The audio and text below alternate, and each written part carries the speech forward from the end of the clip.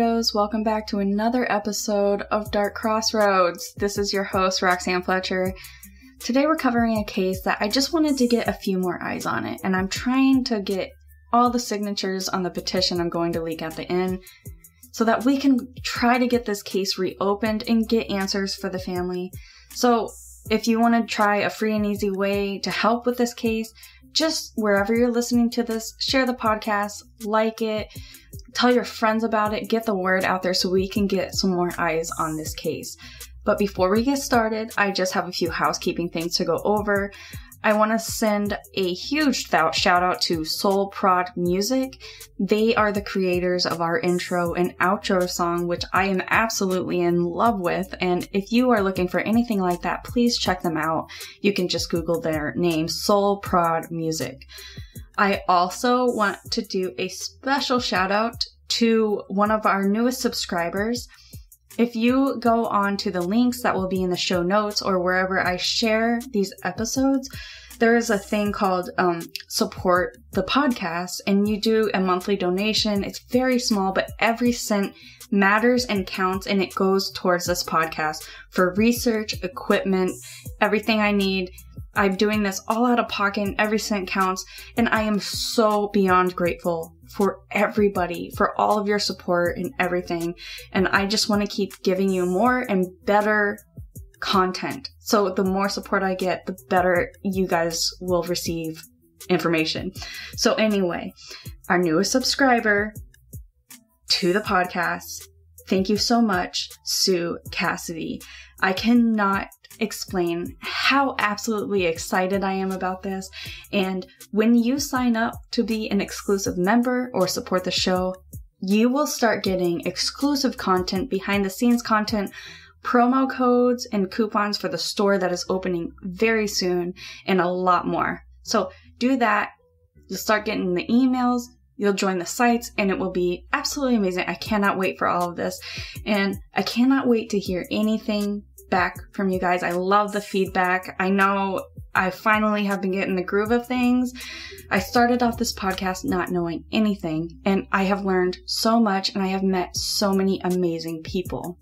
I think that you should support this podcast, but also whatever podcasts you listen to, it's so important to like, share, review, all that stuff, because it helps them stay up on the charts and helps us be able to keep podcasting, basically.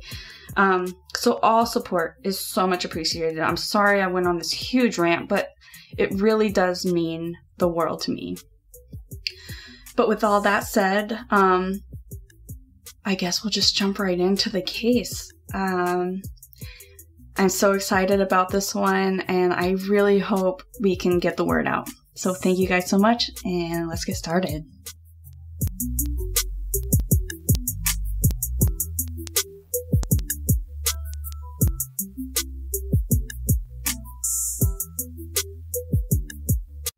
Mitrice Richardson, age 24, was known as being naturally compassionate and very busy.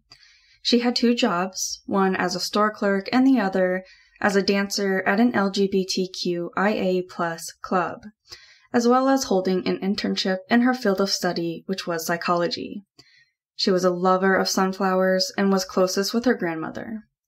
Mitrice was a gifted and ambitious student with high hopes for her future and the determination to make those dreams come true.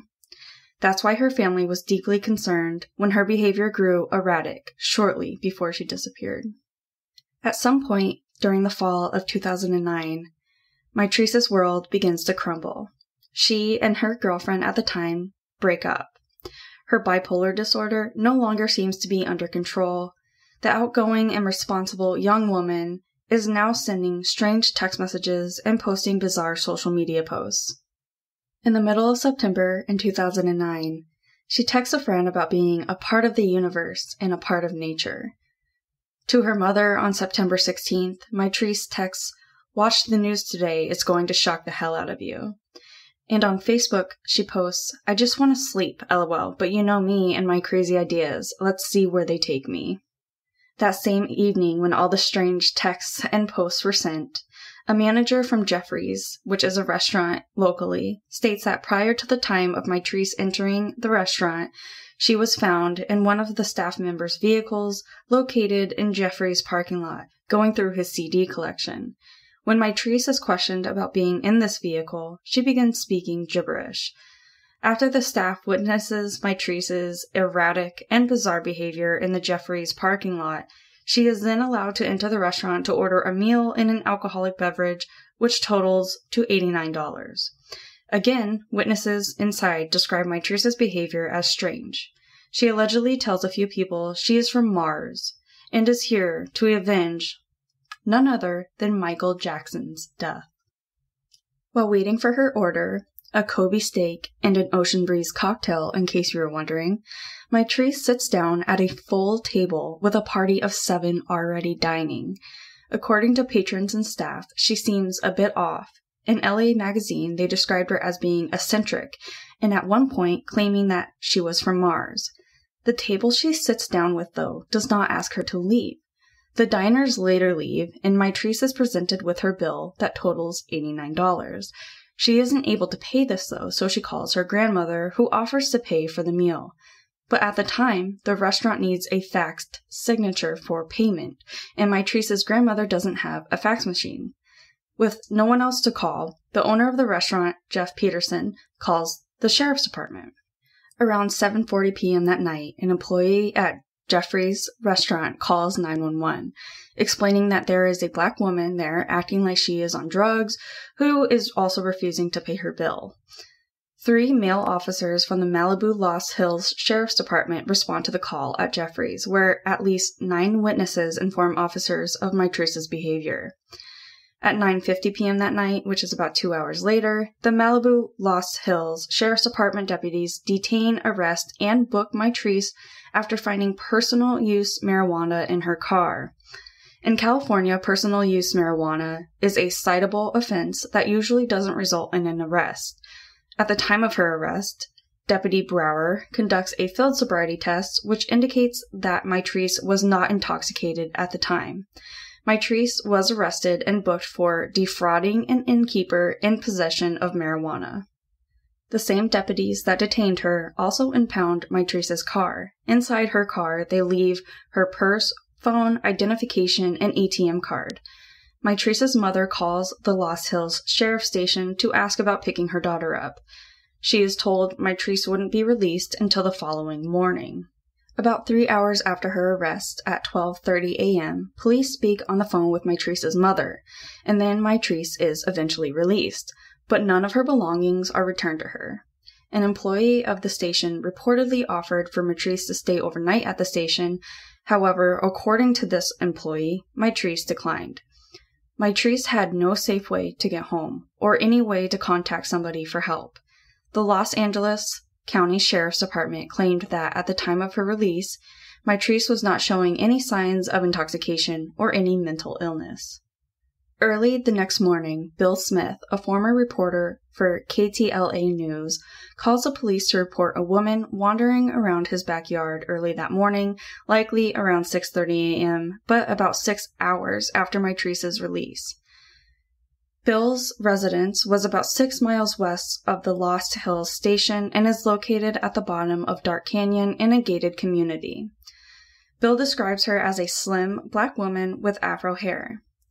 Bill reports that he calls out of his window to ask if she is okay, to which she responds that she is just resting. By the time Bill has put something on so he can go out and investigate, she is gone, having disappeared back into the mountains beyond his home. Officials later report that there was a potential sighting of Mitrice walking down Malibu Canyon Road at approximately 7:30 a.m. on the morning of her disappearance. This sighting has not yet been confirmed by any officials. Officials also later reported that another potential sighting of Mitrice that occurred a few hours after the first one, and this one was on Pioma Road in Calabasas, and this one also has not been confirmed by officials. Within 2 weeks of Mitrice's disappearance, the Board of Supervisors approves a $10,000 reward for any information in her disappearance.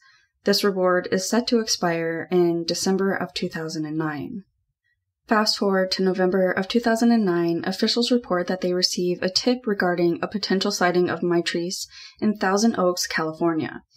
Park rangers responded to the rural area of Thousand Oaks, where the tipster reported seeing a young black woman, but they were not able to find the individual in question. After not finding any leads, and as the initial deadline for the $10,000 reward for information rapidly approaches once it hits December, the deadline is eventually extended to June of 2010. On the morning of January 9, 2010, around 7 a.m., air and ground searches began at Malibu Creek State Park. Approximately 200 volunteer search teams, including police helicopters, horses, and search dogs, are included in the search. Agencies that were involved include the Los Angeles Police Department and the Los Angeles County Sheriff's Department, but they never found any sign of Mitrice. On March 16th of 2010, around 6 months after Mitrice was last seen leaving the sheriff's station, her parents criticized authorities' search efforts for their daughter. Standing on the front steps of the Los Angeles County Hall of Administration, her parents share their concerns about the slow-moving search efforts and that they believe local politicians are ignoring their pleas for help. According to Mitrice's mother, authorities haven't been returning any of her phone calls. She states, "We've been trying to get drones out to search Malibu Canyon." A few days later, on March 28th of 2010, family members, friends, and community members gather to search 6 areas across Los Angeles area for Mitrice. The locations of these searches include Skid Row, Malibu, Calabasas, Agora, Santa Monica, and Hollywood. Nothing is found during any of these searches. In May of 2010, U.S. Representative Maxine Waters sends a request to the Department of Justice for the review of the handling of Mitrice's case thus far by the Los Angeles County Sheriff's Department. Waters explains in the request that she believes that Mitrice's civil rights were violated when she was released from the police station in the middle of the night without her cell phone, car, or purse on the night of her disappearance. Later interviews with an FBI spokesperson reveals that the Bureau had considered this request. However, there was not enough information to lead to the FBI or the DOJ's involvement at this time. After having been extended to June of 2010, eventually the $10,000 reward for any information in Mitrice's case eventually expires. In July, officials end up receiving a tip that Mitrice may have been seen at the Rio Hotel in Las Vegas, Nevada. According to a person who is named as Greg, who claims to be a high school friend of Mitrice's, explains to police that they had seen Mitrice at the hotel, approached her, and said hi. According to this witness, Mitrice had a surprised look on her face before leaving immediately. Officials reportedly visit Las Vegas to investigate the sighting, but according to LAPD captain at the time, "It is not a verified sighting of her, but we feel good enough to come up here and spend a great deal of time to get the information out to the community." According to Mitrice's father, an investigator informs him that there have been dozens and dozens of potential sightings of Mitrice that have been reported in Las Vegas. On June 29th of 2010, Mitrice's mother sues both the Los Angeles County and the Sheriff's Department for negligence and for the wrongful death of her daughter. And on July 13th of 2010, following the expiration of the $10,000 reward being offered for any information in this case, in July, the reward is reestablished. Along with all this, Mitrice's father later informs reporters after a press conference in Las Vegas that he had filed a lawsuit against law enforcement from Los Angeles on July 27th. The lawsuit concerns a violation of civil rights, wrongful release, and gross negligence, according to him. On July 28, 2010, at 11 a.m., officials with Las Vegas Metropolitan Police Department and the Los Angeles County Sheriff's Department hold a press conference in Las Vegas, Nevada. During this press conference, officials announce a $25,000 reward for any information regarding her whereabouts. Additionally, officials announced during this press conference that they had received around 70 tips of potential sightings of Mitrice in Las Vegas. On August 9th of 2010, about a year after she had gone missing, a park ranger is patrolling part of Dark Canyon. He is out to look for an illegal marijuana grow in the area. The area is approximately 8 miles from the Lost Hills station, and it's hard to access. There are no trails. The area is steep with overgrowth and has jagged rocks. While making his way through the overgrowth, he comes across a human skull. The park ranger then calls the sheriff's office. Near the body was racially and sexually themed graffiti which appeared fresh, along with paint cans and similar material. Adjacent to the creek bed where Mitrice's body was found is a ranch well known by law enforcement as a pornographic production location. Locals claim to have heard screams in the area within the next few nights after Mitrice's disappearance. Mitrice's body was found naked and mummified, with her skull found separately from the rest of her body, and her clothes scattered throughout the ravine. Despite the bizarre circumstances under which her body was discovered and its condition, Mitrice's case was never declared a homicide, and police have determined that foul play was not involved. Her family refuses to accept this as an answer. Following the discovery of skeletal remains in Malibu Canyon, officials hold a press conference. During this press conference, officials state that the remains appeared to be those of a female, and add that women's clothing was found at the scene with the remains. On August 12th of 2010, 4 days after the remains were discovered in Malibu Canyon, the Los Angeles County Sheriff's Department reports that the remains do belong to Mitrice, and that they were confirmed through dental records, and this was all stated in a press conference. The sheriff adds that there is no indication of a homicide, but also adds that her remains would be capable of telling us a story that would possibly lead to this possibility. At this time, there is no cause of death released by any officials. According to Assistant Chief Coroner Ed Winter, the cause of death is being deferred, pending further investigation, and that the remains were identified using dental records. Authorities at this time are not under the belief that foul play is involved in Mitrice's death. After the announcement of the identification of Mitrice's remains, her father publicly requests that the sheriff take a polygraph examination or a lie detector test. There is no further discussion of this request, and it is unknown whether the sheriff did agree to this request. Around a week after Mitrice's remains were discovered in Malibu Canyon, civil rights activist Al Sharpton vows to file a federal inquiry into Mitrice's death. Sharpton explains this in an interview with The Root, stating that the incident must be raised to a review of what the process was compared to others in the area. It could be a test case of what's going on around the country, where missing African Americans are not considered a priority for law enforcement or the media. On August 16th of 2010, at 6 p.m., following the first anniversary of the discovery of Mitrice's remains, her family hosts a candlelight vigil in her honor in Los Angeles, California. More than 100 people attend the vigil, where music plays, incense burns, and community members offer their support to her family. On August 20th of 2010, friends and family of Mitrice gather at Inglewood Park Cemetery for her funeral, which was followed by a large memorial service and vigil for Mitrice.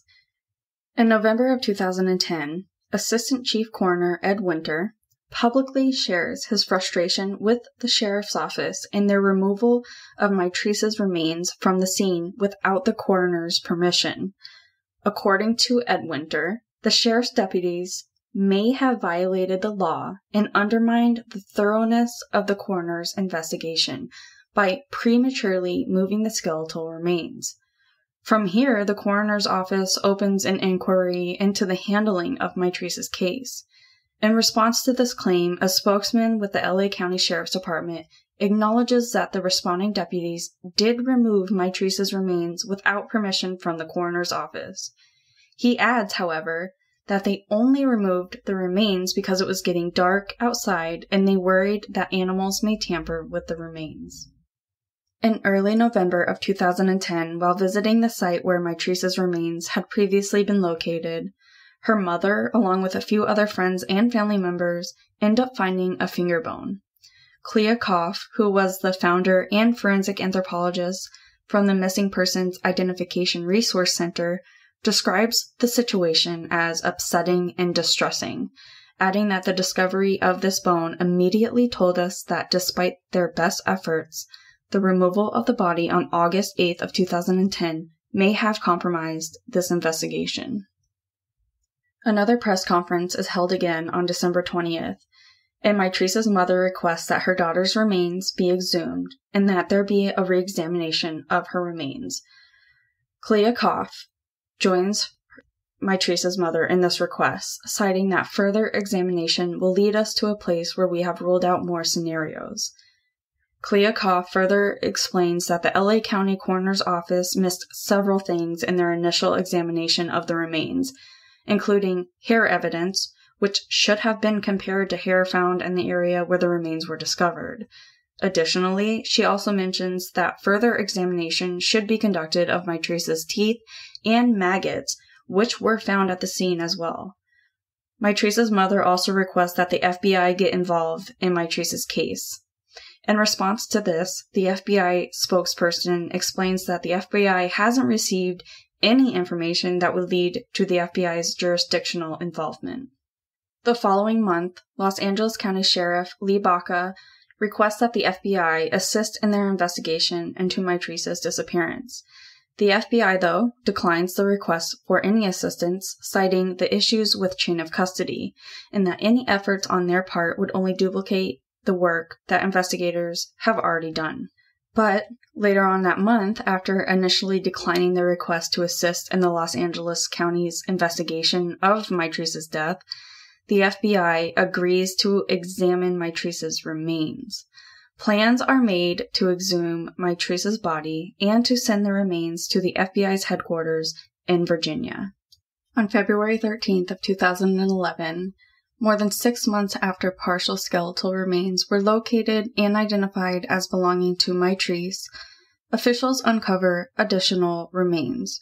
Specifically, officials found 8 additional bone fragments over the course of over 4 hours in the same area where the first set of bones were discovered. According to an LA County Sheriff's Department spokesperson, the bones appeared to be that of fingers, a wrist, the neck, and ribs. In May of 2011, a second lawsuit is filed by Mitrice's mother, alleging that deputies who reported to the scene where Mitrice's remains were discovered improperly moved the remains from the discovery site. Mitrice's mother also alleges negligence as well as both intentional and negligent infliction of emotional distress. On July 13th of 2011, Mitrice's remains are exhumed for another examination by a private pathologist that was hired by her family. Along with a planned examination, her remains are exhumed to add the bones found after her funeral. Mitrice's mother eventually files a suit against the Los Angeles County Sheriff's Department for wrongful death and negligence, referring to the officers who arrested, booked, and eventually released Mitrice from the police station in the middle of the night. Mitrice's mother files the lawsuit with the notion that the responding officers ignored her daughter's strange behavior and did not take any action to evaluate her mental state. Following these multiple lawsuits against law enforcement agencies in Los Angeles County, the LA Board of Supervisors approves a $900,000 settlement for Mitrice's case. The settlement would be split between Mitrice's parents, though they did not immediately accept this offer. In March of 2012, previous issues regarding communication between the Sheriff's Department and the Coroner's Office led the Office of Independent Review to investigate and release a report in March of 2012. Based on the information that is explained in this report, the Coroner's Office had given the Sheriff's Department permission to remove, quote, some of the remains before authorities had found a full skeleton, end quote, despite previous allegations from the Coroner's Office that stated otherwise. The report maintains that there is no cover-up taking place in Mitrice's case, but the report recommends that the Los Angeles County Sheriff's Department trains their field units on how to properly communicate to the coroner at a scene where there is a body, according to a KPCC article. In June of 2012, the cities of Agoura Hills and Calabasas offer $15,000 as a reward for any information in Mitrice's case. Fast forward to December 3rd of 2015. Lost Compassion, a documentary that dives into the mystery of Mitrice's death, is screened for the first time at the Malibu International Film Festival. An investigation was originally rejected but was eventually opened in 2016 to determine if the sheriff's office mishandled the investigation in any way. Mitrice's family is particularly concerned that her body was removed from the crime scene against the orders of the coroner by detectives who were working on the case. This runs counter to how investigations are normally conducted and demonstrates possible misconduct in the handling of the case. The California Attorney General's office determined in late 2016 that there was not sufficient evidence to suggest that the Sheriff's Department's conduct was criminal, and charges were never filed, though Mitrice's relatives were awarded $450,000 in 2011 for civil wrongful death charges. According to a report released by the Office of the Attorney General, there is insufficient evidence to support a criminal prosecution for destruction, alteration, or concealment of evidence. On October 12th of 2019, Governor Gavin Newsom vetoes legislation, which would change the rules regarding overnight releases, and this was Senate Bill 42. Senate Bill 42 would have required county jails in California to allow those being released to stay until daylight hours if they chose, and also to provide a safe place to wait for a ride and for the released inmate to charge a mobile phone while waiting after business hours, according to the Los Angeles Times newspaper. Governor Newsom cites the provision that allowing inmates to stay overnight past release would cause costly damages to local governments, which would require reimbursement by the state. There is currently a $40,000 reward being offered to anyone with information about Mitrice's death.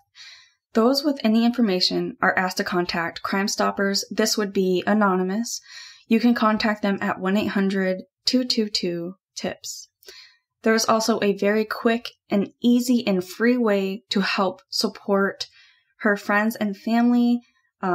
They have a petition that they want to reopen her case. It only needs a few more signatures. I've already went and signed it. I very much hope that all of my listeners, all of my weirdos will go and sign this petition and help her family. She deserves justice, and her family deserves answers. So one quick signature can help get this case reopened and get more eyes on it. Alrighty, so thanks for hanging out again today. I love hearing from you guys, and I love reading all the comments and suggestions and everything that you guys have sent. If you are looking for a way to contact us, you can contact us at darkcrossroadspodcast@gmail.com. We also have a website, darkcrossroadspodcast.com. You can find us pretty much anywhere on social media.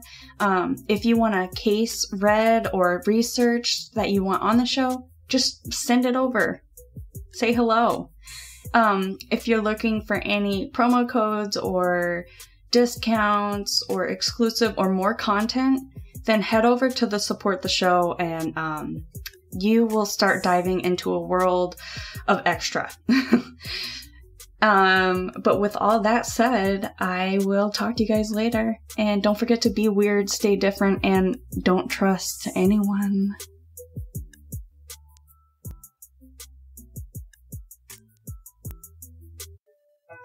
Dark Crossroads Podcast is brought to you by Problem Wildlife. Problem Wildlife serves Western Massachusetts and has been humanely protecting your house and family from unwanted pests for over 20 years. Take back your space with an animal control service that you can trust. They are family-owned, fully licensed, and are knowledgeable and dependable. To find out more about their services, simply visit their website at www.problemwildliferemoval.com. Again, that's www.problemwildliferemoval.com. And the website will also be included in our show notes.